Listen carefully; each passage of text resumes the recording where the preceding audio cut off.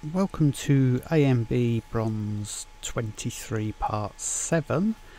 This will be a very short episode. All I'm going to do in this one is talk through the push build. I just need to change this skin because that glow effect doesn't fit properly onto that weapon. It's an ancient bug. There we are, that's better. So what I'm going to do is just talk through the build that I've got here, and then push I will split up into separate videos which won't have any commentary, just because it'd be easier to do it that way. So we're using Elemental Lord's Regalia gear with the Grand Magister's command. It's a Fire Lily build. So let's just jump in and take a look. The helm is haste, ability rate, power, vitality, and enchanted with osmosis. That will come in more useful once we're above Troll 130, I should imagine. The necklace made from an ephemeral cube, power, haste, vitality, life on hit. That's enchanted with power.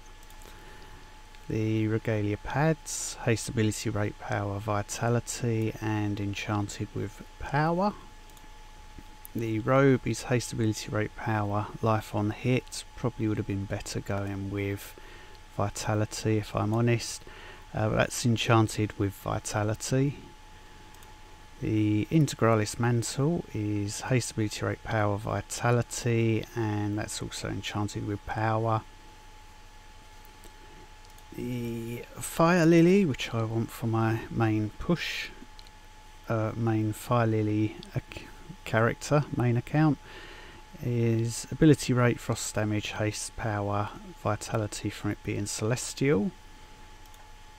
The talisman of power is haste, frost damage, power, ability rate.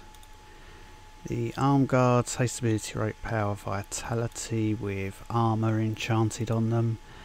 The bracer of mastery, haste, ability rate, power, and frost damage, and I've got a decent frost beam bonus at 496%. So I did actually roll a 72 with 500, but it had considerably worse stats, so I've kept this one. The Frostfire sash is haste, power, vitality, and frost damage. And we have regalia pants with haste, movement speed, power, ability rate, enchant with movement speed.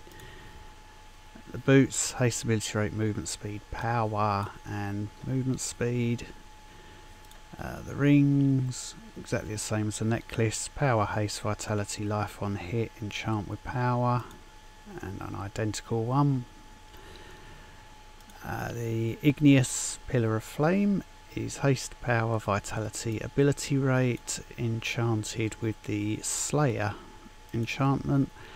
And a Glacis Tempestus, haste, ability rate, power, vitality, and enchanted with obfuscation.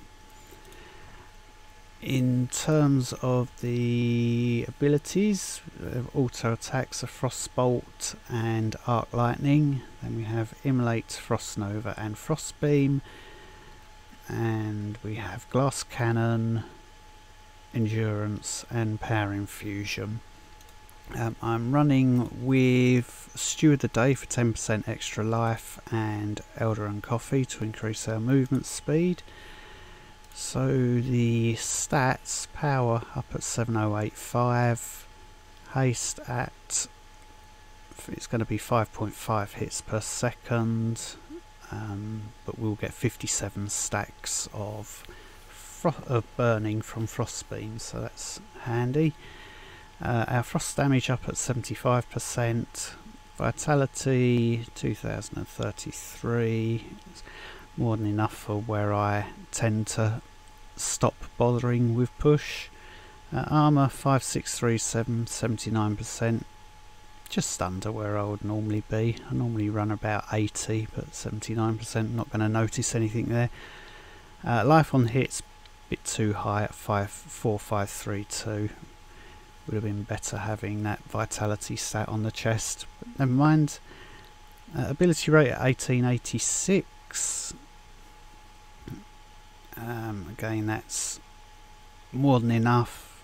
1500 is adequate, and our movement speed at 28.2. So I will end this video now, and then the push videos will be uploaded separately, probably in groups, and those will be without commentary. Any questions or comments on the build, feel free to put them down below, and thank you very much for watching.